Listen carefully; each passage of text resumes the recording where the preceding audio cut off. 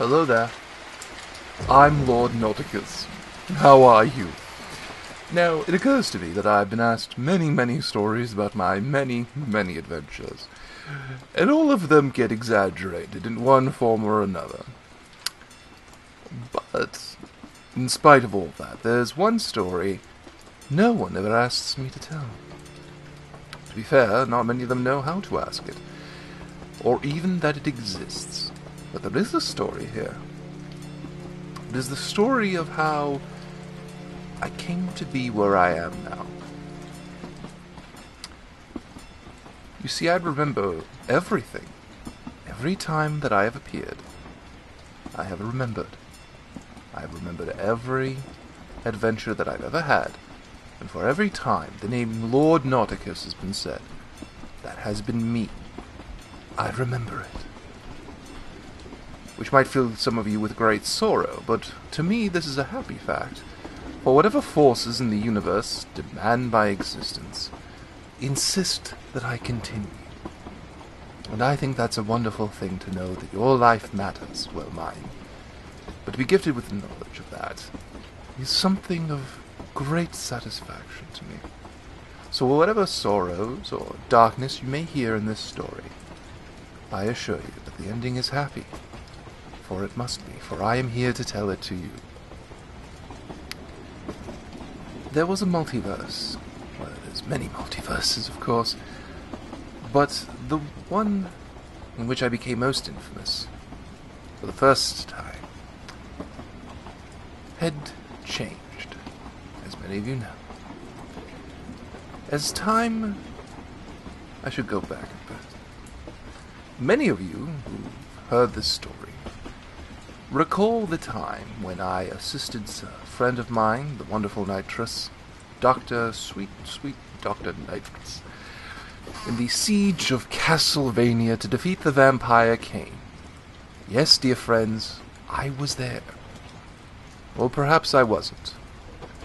I don't understand the full metaphysics of what has happened to me or that has perpetuated my existence, but I remember it. And that's something to be said. Anyway, after the climax of that spurless adventure where my train had sex with Castlevania, I'm sorry, that still tickles me, I sent all of my friends home. As I did, my train rode off into the sunset. And I traveled for a time. And as I did, I began to notice things. I've always felt that I have a unique awareness of the universe and how it functions in a way that others don't, as if I can see behind the veil. It is this vision that I believe I have that allowed me to know what was happening to me then. I began to travel, for a time, between the multiverses. And as I did, I noticed darkness. But not darkness as in the coming of night and one knows that dawn is to come. A rather melancholy sort of darkness. Of a room that is to be sealed and never opened again. Until the day the building itself is demolished. Yes, that is how I would put it. Upon that day, I watched for some time as places that I had known, places I'd become comfortable with, began to go dark. But it was not a consistent darkness. Rather, it was almost as if the darkness were tears.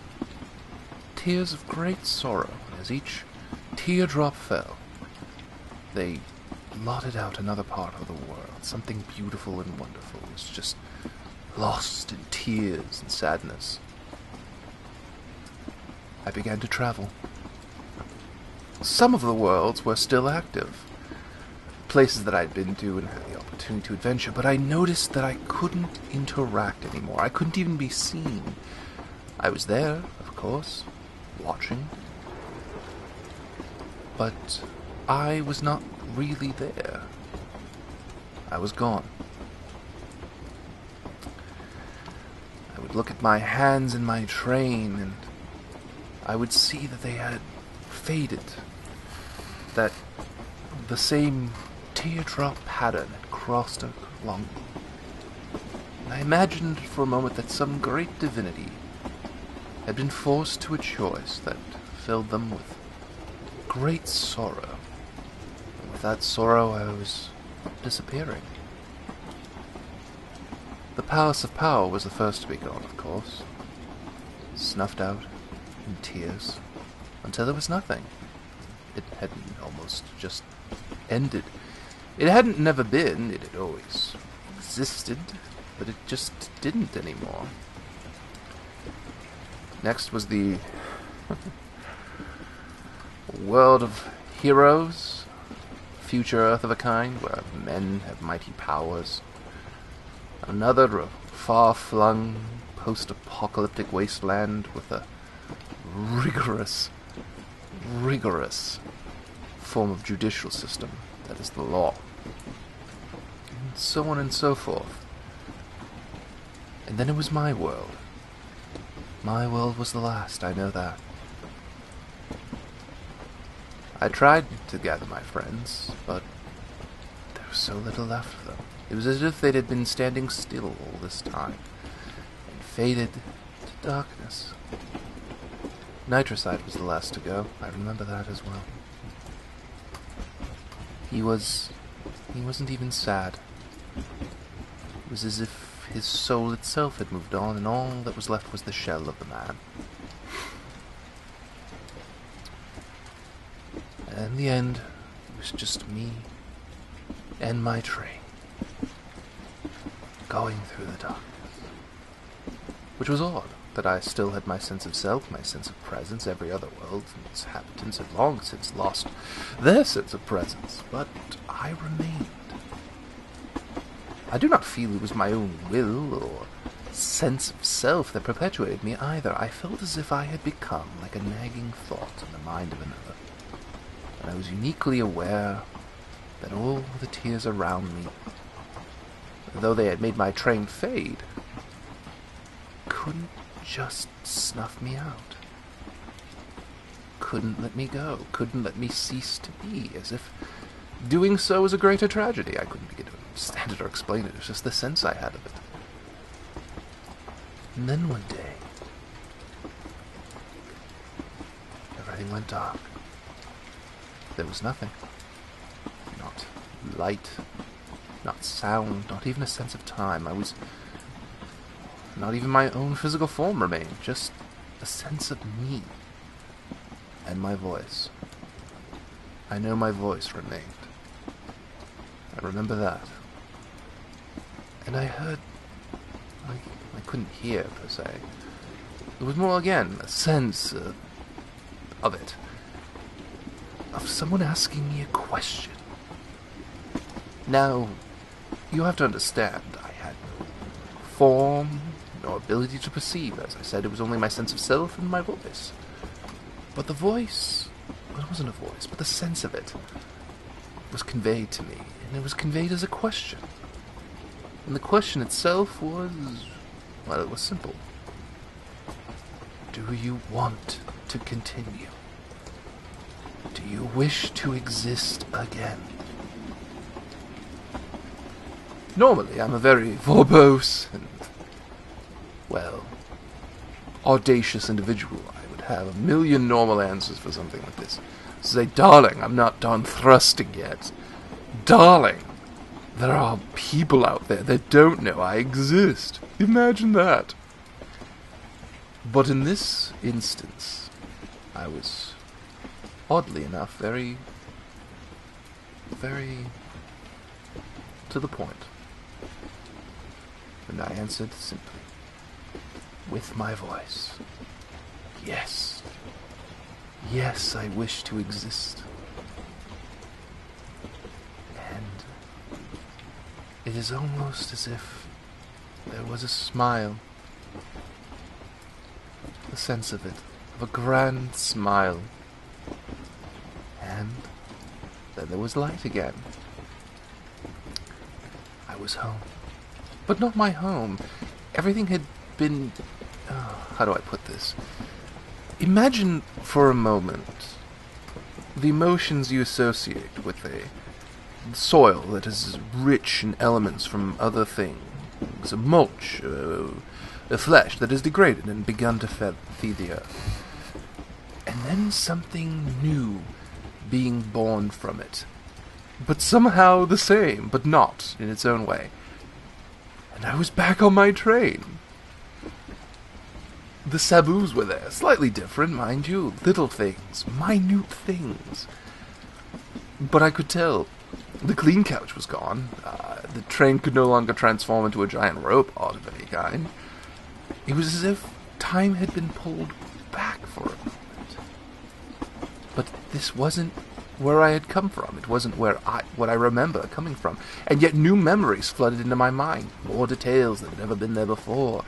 A grander narrative almost was waiting for me, and I knew it. And I smiled and looked out. I checked things, of course, at first. I checked the local news and found that certain names that I had remembered, that they would not yet quite reach the fame that they were going to. But they would, and I knew they would. But it might be different this time. A different sequence of events. A new adventure. And I knew that, for whatever reason, my existence mattered. It mattered enough that I be retained. And that fills me with a great sense of joy. That, even though I may see my friends again, that though we don't remember each other, well, I'll remember them, I'll remember the past, that they'll still be them. That sense of it fills me. That there's more waiting for me, that there's more out there, that life doesn't truly end, in a sense. It just stops for a while, and then it takes a new form. I don't believe this story has a moral, apart from the fact that I belong somewhere, or that I matter to someone. But, at the same token, it's still a good story, for whatever it's worth. And I rather like it. You can make of it what you will. Am I the original Naughticus? Am I the same one that was there in that fabled city with a chest beam and the ability to multiply myself ages ago? Am I the Lord Naughticus that led Dr. Nitrosite and his friends to battle Dr. Apocalypse that first time? Which Nautic, or am I just the newest one? Gifted with the memories of the old and a sense of appreciation for it? I don't know. And you know what? I don't need to know. It's not my past anymore that defines me. I am the spirit of discovery, and I have found a new horizon. I intend to make it my plaything. Well, sexual partner for a time. Anyway, that was my story. I hope you liked it. It was a little dour and serious, but who knows? Maybe there's other stories out there from me. Maybe there's new worlds of discovery. Who can tell? I don't know. And I delight in not knowing. But thank you for listening to me in this rather maudlin tale. I enjoyed telling it, and I thank you for your indulgence. I'm Lord Naughticus, and if you ever find yourself out next to a pair of train tracks, just say, I feel quite vulnerable. Who knows? Maybe I'll turn up. So long!